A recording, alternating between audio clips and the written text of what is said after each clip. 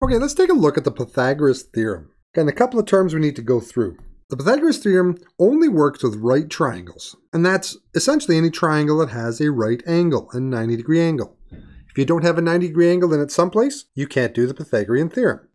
So when we look at this, we're going to have to label this triangle. First piece is the hypotenuse. That is the longest side of any right triangle. And the way I remember which one it is, it's because this right angle points at the hypotenuse. And the other two sides are our legs.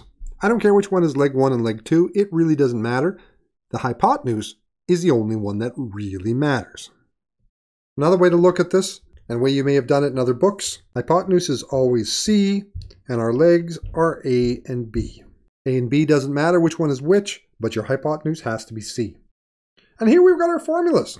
This first one, hypotenuse squared equals leg 1 squared plus leg 2 squared, that's our basic Pythagorean theorem. Our second formula, this one right here, leg squared equals hypotenuse minus squared minus the other leg squared, that's just using some algebra to change our Pythagorean theorem around into a different form.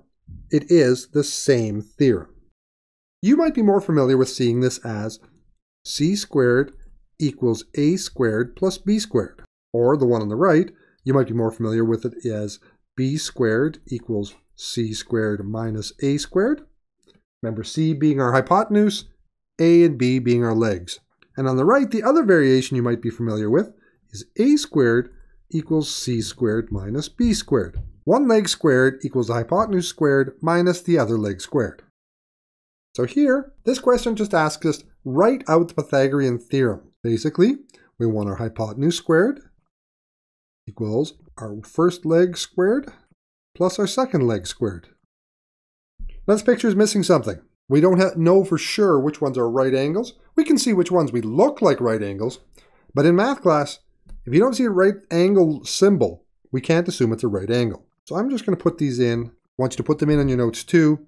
Those are right angles in our books. Let's do A. First step, identify which one is the hypotenuse. Remember, your right angle points at the hypotenuse, so it must be that y right there. That piece needs to come out first. And because our Pythagorean theorem has squares, it's y squared equals, and then the x and the z you put in any order.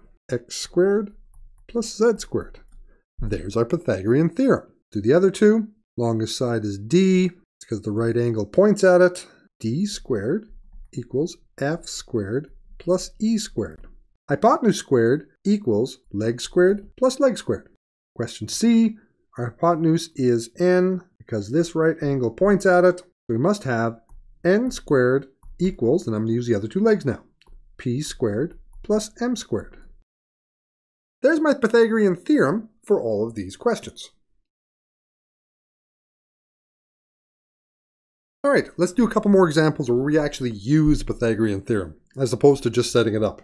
Question asks, find the lengths of any unknown sides. E is the only side we don't know, and before we can start writing things down, we need to label which one's the hypotenuse and which ones are the legs.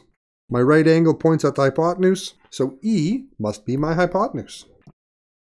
From here on in, I'm just going to call it hype for short. If E is our hypotenuse, these other two must be legs. Write down my formula. Let's put in what we know.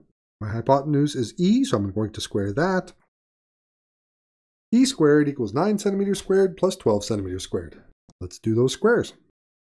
Add those two numbers together, and I get E squared equals 225. But that's not our triangle leg length yet, because we still have an E squared, and our triangle is just E. So the opposite of a square is a square root. So I'm going to take the square root of both sides. That cancels the squared on the E. So E equals the square root of 225, which after checking my calculator, ends up being 15.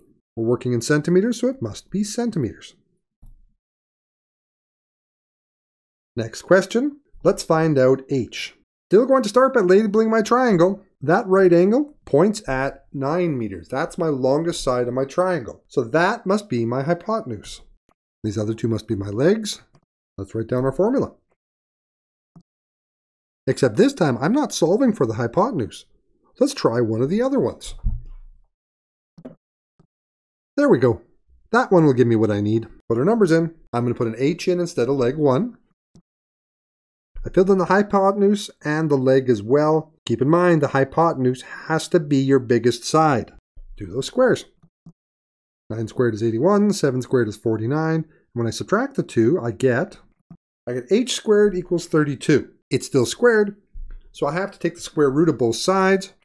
That's going to cancel out the squared on the h. And the square root of 32 ends up rounding off to 5.7. And that's meters because that's what we're working in. There's my missing side. A quick check that you should always do. Your hypotenuse needs to be the longest side of your triangle. If you solve for a leg that is longer than the hypotenuse, or a hypotenuse that is shorter than one of the legs, someplace you've got a mistake. Let's solve for one more side of a triangle. My right angle points at that side right there, so that is my hypotenuse. So this must be a leg, and this must be a leg. I'm going to jump straight to the second formula. Then I'm going to put my numbers in. Let's calculate our squares. Do our difference there, so we're going to subtract those. Last step is to get rid of the square on x by taking the square root, which means I'm also going to have to take the square root of the other side.